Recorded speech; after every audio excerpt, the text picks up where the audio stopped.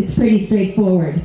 If we want vicious post-traumatic stress to continue to grow in horrific exponential leaps all over the world, all we have to do is continue to model our behavior on our global culture of invalidation.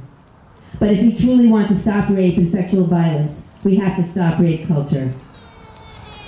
My face smothers in the sand, hands tied up and behind, waves crash, gunshots and screams echo off the cliffs. The pelicans are silent. I raise my bum just a little higher. I use my desecrated body to pave the way for the rapist. Easy access to my body may keep my husband alive. If my husband knows what this rapist is doing, then he'll fight. And if he fights, he'll die. I hear my breath rasping. I hear the earth beating. I want my husband to live. Can you still hear me breathing? Are you still with me?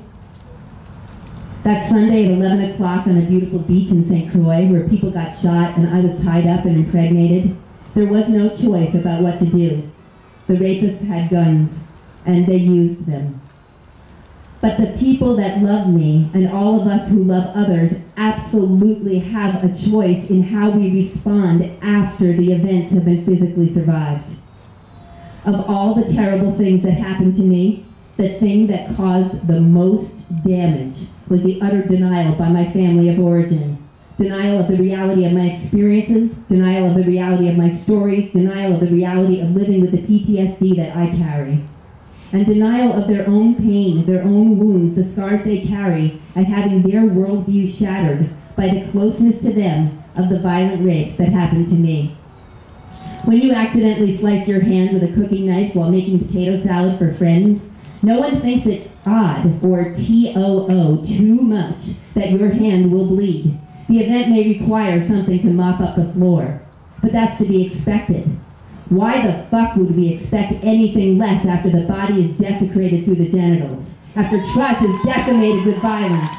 Sexual and assault and rape are as horrible as we think they are, and there is tremendously difficult healing required in order to get well. Rehab doesn't surprise us after a stroke, but long need for recovery from these kinds of crimes is another of our socially well-kept secrets. These are crimes that catalyze lifelong, multi-generational wounding, and getting well is possible, and the journey from rape to restoration is a long one. I have been at this for close to 35 years. It would have been much, much less had there been an environment of telling and listening in my family. Speaking the truth of our stories begets the truth of our stories begets the truth and validation we need in order to heal. Listening to the truth of our stories begets the truth of our stories begets the truth and validation we need in order to heal.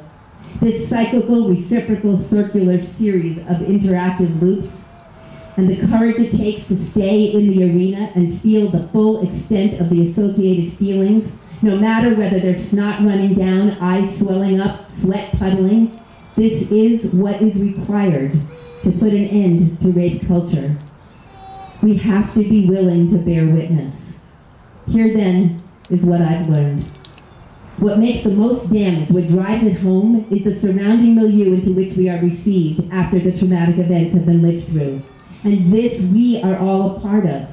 We are able to change. We are able to bear witness. Just look around. We are doing the change right here, right now, together, while each of us is also alone inside ourselves. We are taking the first step at deconstructing rape culture.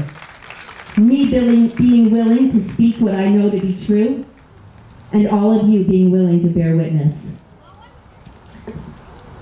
I am here as part of Join the Conversation. We are making a documentary called Living After Rape.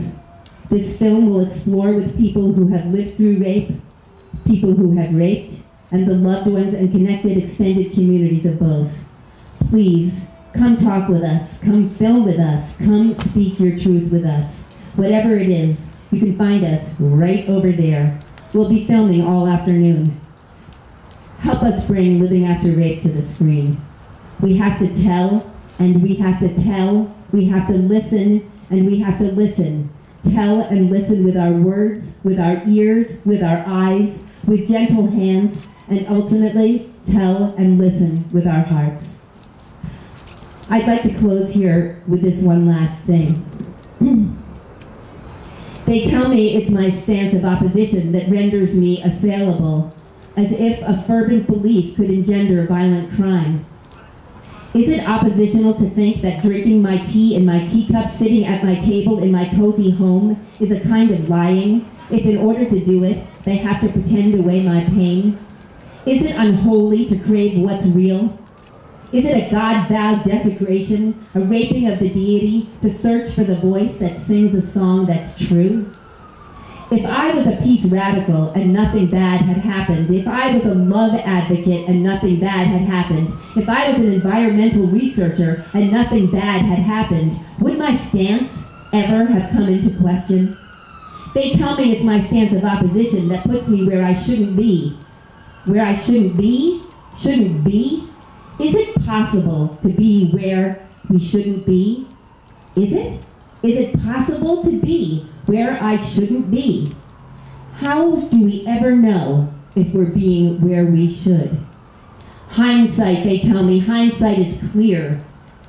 Hindsight is brilliance, one step too late in time. But living in hindsight is like seeing in a backwards. It's hard to go forward when you're only smart in reverse. They say it's my stance of opposition that renders me assailable, as if a fervent belief could engender violent crime. They say I run away from life because I refuse to pretend away my pain, as if we live to bear no scars. Thank you.